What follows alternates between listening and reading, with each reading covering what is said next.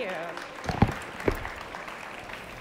All right, hi everyone. Thanks for having us today. I got to make sure I have my notes all ready to go. So I'm Jen Wolf, and I'll tell you a little bit about Tracy here, and then she's going to tell you about her company, TigerEye, and then we're going to get into the topic at hand, which is how to set up great companies and how to deal with being remote and build a great culture and everything from there. So Initialized, as I said, is a seed stage venture capital firm. We've invested in Tracy twice. Once when she was the CEO and founder of PlanGrid, which was acquired by Autodesk several years ago, and then she was a visiting partner at Y Combinator for a while, and then she decided to start TigerEye, which Initialized funded as well.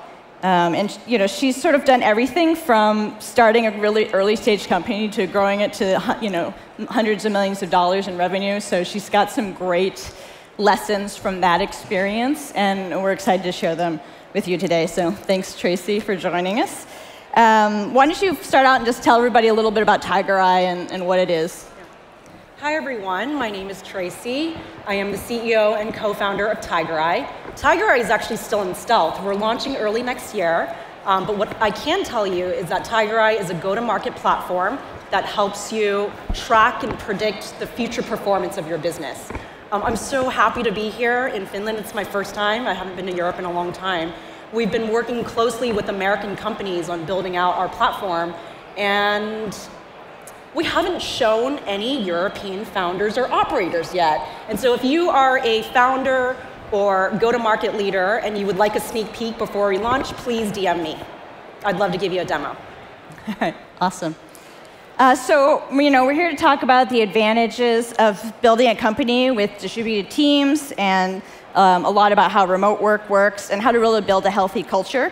So I can't totally see everybody, but we kind of want to do a hand raise here to see how many people either work for or lead a company that's totally remote or maybe just a little bit hybrid. All right, looks like a fair number, but not everyone's totally convinced. It's so majority. should have a good conversation today. Also, not only is Tracy will talk about sort of the TigerEye side, but Initialized is also sort of a hybrid approach as a VC firm, which I think is probably a little bit unusual, at least in the US. And we do have offices in San Francisco and New York, but we kind of let people live wherever they are within a certain set of time zones. And we also work on a lot of culture, so I think we'll have a really great conversation today. So let's talk about distributed work. Actually, when you were at PlanGrid, I met with your head of design, and I went and visited your office. Had amazing, beautiful physical space there, and now TigerEye is completely remote. So, and you've taken a really strong stance in favor of that. So, maybe what are some of the benefits from your point of view on having a remote team and going with that approach this time around? So I've had the privilege to run one startup for nearly 10 years. With a beautiful office. We had 30,000 square foot of office space out of San Francisco. And now I have the small startup that's completely remote. And I will say that there are trade-offs to being remote, but for us, the positives outweigh the negatives. And there's two positives that come to mind. One is we want to, as startups, recruit the best talent possible. And remote gives us a competitive advantage against bigger companies that are pushing their workforce to go back into the office. I believe that the best talented people want flexibility. They want work-life balance. They know how good they are. They can get their work done. They can take care of their families, and they can work from home and do a great job. And so that's one. Recruiting great people is one. Two is the cost. Our office space, all-in space, was, let's say, anywhere between 10 to 15% of total spend per year. So not only to rent the space, but to get security and a cleaner and stock it with good snacks and have lunch, et cetera, 10 to 15% of what we invested every year went straight to our office space. Today, we still meet in person every month, so we have T&E costs, travel costs, but it's only 3 to 5% on a given month. And we can take the delta and invest it back into the company in product development and in salaries. But there's lots of benefits, of course. Yeah, I think when I speak with a lot of our portfolio founders about it, I think, the sort of the hype around being a founder is like you're grinding all the time, and you're sort of have this, you're just working around the clock. But I actually think people are more productive when they have better work-life balance. And maybe you can speak a little bit about that. Maybe for you personally, I know you have kids and a family, or I think sort of being able to balance that out actually makes people more productive as well. I have 3 kids, 5 and under, and I can tell you that I would not be able to do what I do if I had to commute to and work out of an office all day long, every single day. And this is true for my incredibly talented team members who are either parents or they have aging grandmothers, grandfathers, and mothers and fathers that they are responsible for it. And as a good child, they're taken care of, so they have elder care duties. And especially in the US, where we don't have the support structure that many of the European countries do. So that falls on, it falls on the workforce to both work and take care of children and their families. And look, my team members get to take care of their families, and they're producing good work for us. And it works because we have 6 hours of time where we overlap. Everyone's in different places, but we work together in the same 6 hours so we could get problems solved together. And then there's 2 or 3 hours during the day where it's completely flexible. For me, one of my kids is up by 5, and I give him some food, and I'm on my computer. For my other teammate, he's a night owl, and he might be on his computer from midnight to 2 a.m. I don't care as long as work gets done and we make progress in the company. So it allows me to have that flexibility. Yeah, that's amazing. And I think it also lets you really build a very diverse team of people with different ideas and different ways of working, and they can really bring that into the That's such a good point, Jen. Well. In the US, and I think this is true for many countries, COVID hit our women in the workforce. Millions of women exited the workforce during the pandemic to take care of their families, many of which have not returned back to work in the US. So I'm all for building a strong economy. And the only way we're gonna build a strong economy is if 50% of the population is contributing and working and paying taxes. And I think remote work is one way to help out. Yeah. So let's talk about maybe the reasons some people state that they might be against remote work. I think, a lot of times there's a Microsoft survey I think you've referenced in some of your writings that, 85% of leaders say, they don't know if they can trust their team to work remote, and, that's something that's like why they kind of want to monitor what they're doing in an office. And maybe you can talk about, how are you assessing if people are getting things done? How do you build that trust with your team so that, remote's one of the biggest fears of remote work is that people aren't actually working. They're watching Netflix all day. Or the other fear is they are double timing you or triple timing you. They're actually not just an average engineer, they're just working 3 jobs and you wouldn't know. So there has to be a lot of trust. And you said that word earlier, it's one of our core values. But for companies to say that, look, it's mandatory, you have to show up in the office, what you're signaling to the team is, I don't effing trust you to work. Can you imagine that? I don't want to work for anyone that doesn't trust me, and I don't think any of you guys would either, or your team.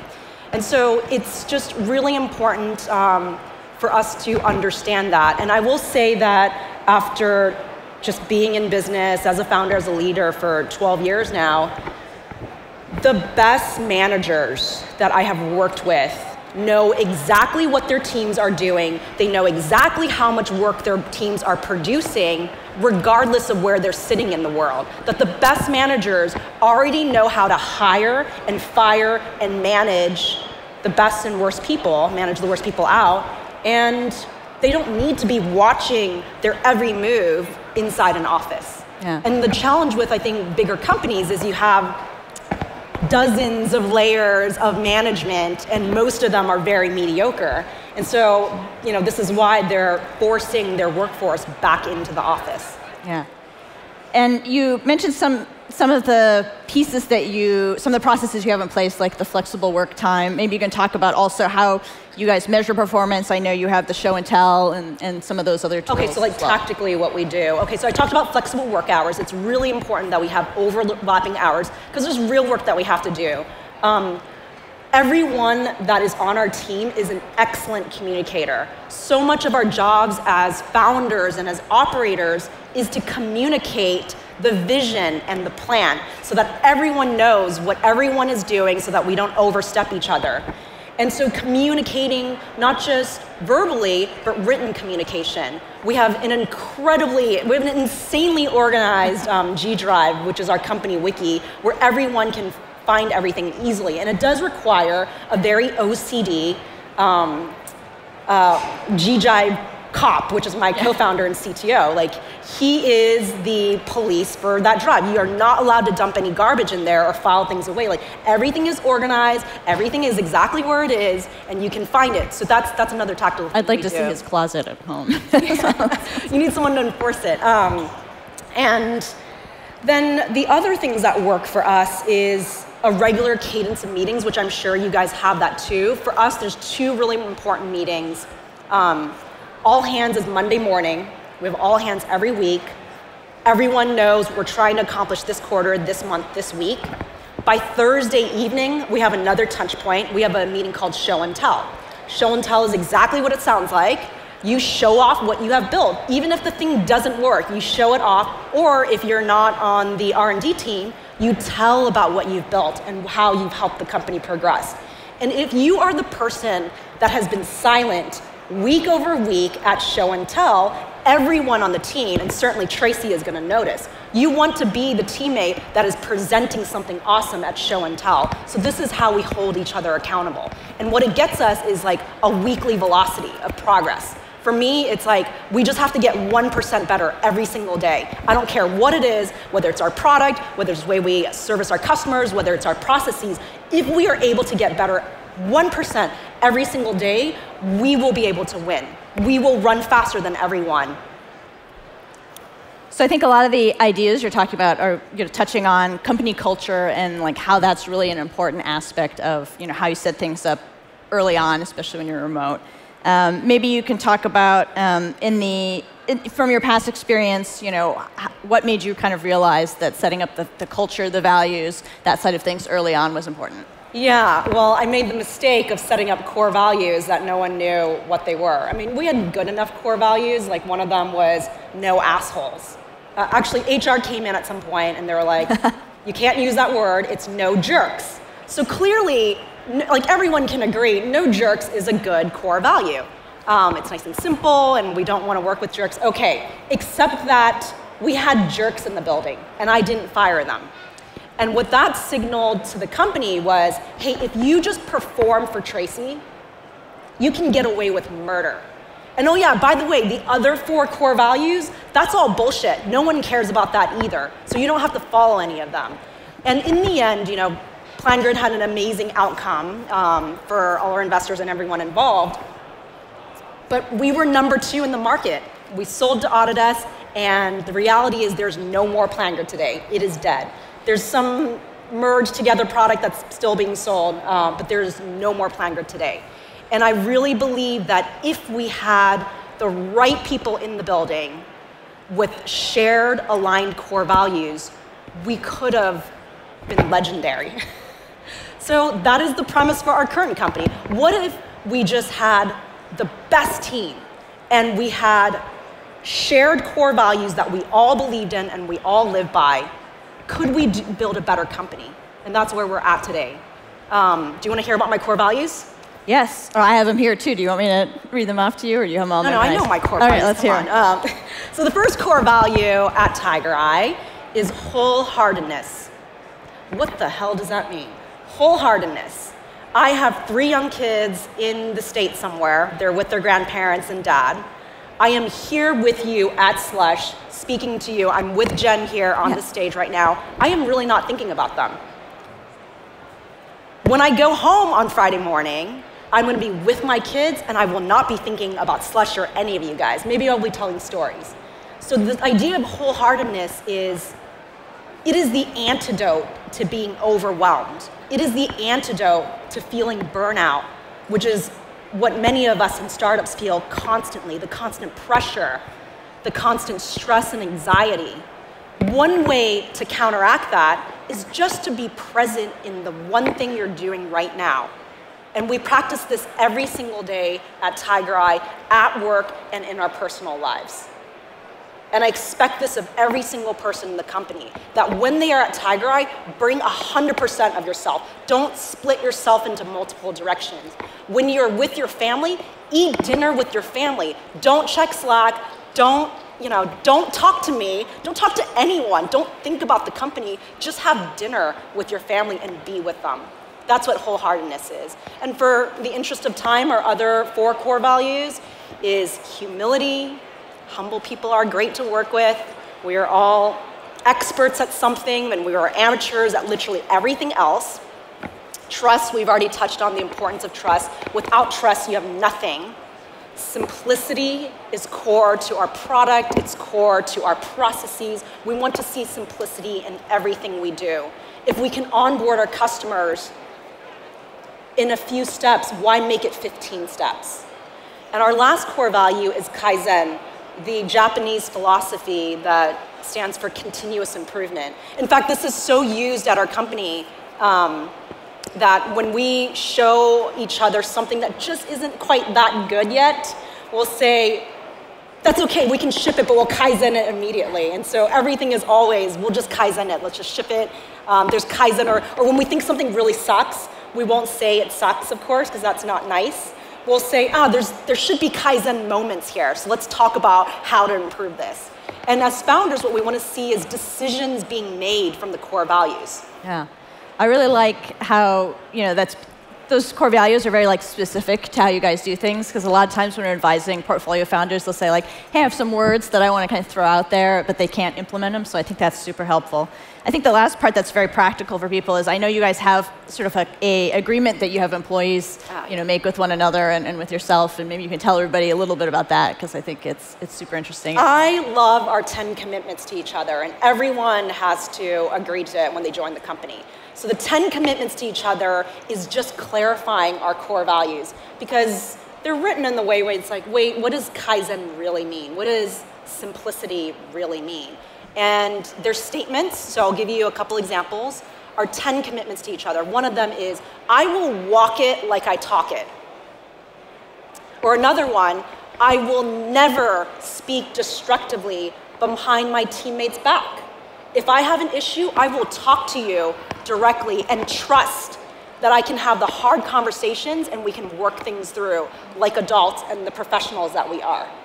So those are just 2 examples of where it is very clear what is expected of you to follow our core values, because if you do not behave that way, and the last commitment is, if my teammates don't live up to these core values and these commitments, I will let them know.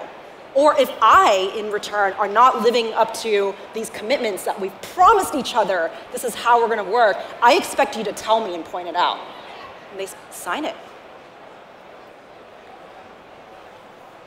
Okay. I think we'll just quickly go to scaling teams and the hiring and maybe, the necessary evil of firing sometimes. I think, how do you maybe what's your best tips for, hiring the right people in the organization, especially since you're remote, and knowing if they fit in with the culture and the values? I love the Jim Collins motto of right people on the bus, wrong people off the bus. But I think where we failed in the past is we knew, and these were probably the biggest mistakes I've ever made, we knew in our gut, we knew in our stomach that this person just isn't going to work out for a variety of reasons. But we didn't have the courage to fire them because we knew it was hard. Or I remember I would justify it. It's I know this person isn't working out, but my life is so stressful right now, and I just, it'd just be better. My life will just be better if they're just in that seat so I don't have to have a shittier life and take over that entire department. And so I think the advice I would have here is actually how to fire someone. Because I think you all know in your gut when someone doesn't work out. Just listen to this. There's so much intelligence here. This has taken me 10 years to learn how to fire, so I will tell you how to do it. You get them in a room, you look at them eye to eye. If you're remote, you try to get them in person because it's the nice thing to do. And you say, these are the expectations of the job. And you really have to clearly say, and you are not meeting these expectations. You can either fire them on the spot. I think it's really important that we try to give people a chance. I think even if you know it's not going to work out, everyone deserves a chance. So you say, this is how you can fix it. Talk to them about it, listen. It's really important to listen. And you tell them you have 3 weeks, you have 4 weeks, you have a generous amount of time to turn it around. And what I have found is that once you have that hard conversation, only 10% will turn it around. 90% you'll realize quickly will completely check out because they're interviewing. They're talking to recruiters, they're interviewing somewhere else. And it's usually because they've lost faith in you, they lost faith in the company, or they've lost faith in themselves. So it's just not going to work out. The other 10% where it works out, you just see them like, you know, feeling really disappointed in themselves, and they just bring it. They do everything they can to fix their mistakes or to grow, to remove themselves away from their own ego, and then just be a better teammate for the company. And you know, it's really important for the teammates that actually do that for the company to like, with humility, take that kind of feedback and like grow and change. It's really, really important that we reward them and thank them. I think it really goes back to the core values you're talking about. You know, it really are mirrored in that approach as well, because it's sort of having that direct communication with someone. And I do think I find, you know, people want to be nice or they want to avoid conflict, and it is very easy to beat around the bush and not be very clear about what the expectation is or what the person should do. And I think, you know, your examples here are a very good way to say, here's how to have clear communication, be very direct, and still find people who, you know, are very humble and hardworking, you know, and can turn it around. So I think that's really great example of, you know, applying your core values to how you do things. All right, in the interest of time, we're going to the lightning round. So why did you decide to become a founder in the first place, you know, versus sort of continuing to work at another company or, you know, finding a job and kind of sticking with it for a long time where someone else was the founder? I was a construction engineer by trade. I built PlanGrid as a fun project with my friends, and so I think we benefited from that. There was no expectations. It was just something we could do together, and we were all builders. I was a construction engineer. My friends were software engineers. We just wanted to build something cool that I could use in the field. And then we made our first $1 million, and then we made our next $10 million. And I think at that point I was like, whoa, we can build a big company out of this. This product's really good. People are paying us money for it. And we eventually grew that to $100 million in ARR, and that's when I stepped down as CEO and handed over to the Autodesk team. But why do I continue doing this? I tried being a VC. It is a very hard job. It is truly a very hard job. It's having fun, to meet but many people, some painful parts. Having to be like really friendly to founders that you might not even like, to know if you did a good job or not, and it's going to take 10 years for you to know that. I'm a founder at heart, I'm a builder at heart. It's very rewarding for me to actually work and then see progress every single day. That's awesome. Let's go to the last question, which is, you know, what's your final advice to founders, or, you know, sort of your parting thoughts that you would give to anyone here who is a founder, thinking of being a founder, you know, going through that journey right now?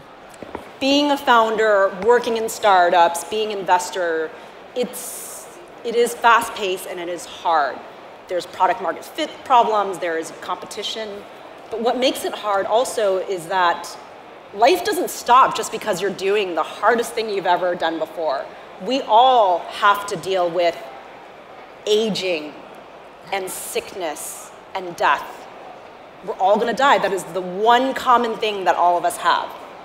And this was true for us. One of my co-founders at my last company died at 29 years old while we were building our startup in the early days from cancer.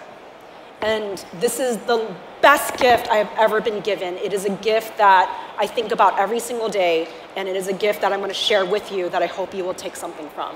Antoine told me before he died, life is short.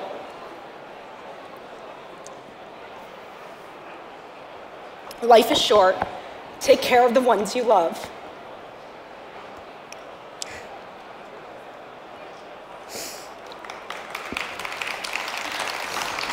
You okay? I would say normalize crying. Really normalize crying, I would like to say. It's actually really good, so I really need to spit this out because I'm out of time. Life is short. Take care of the ones you love. Don't be afraid to try new things. And never, ever do anything that makes you unhappy. Thank you. Amazing. Amazing. Thanks, everybody.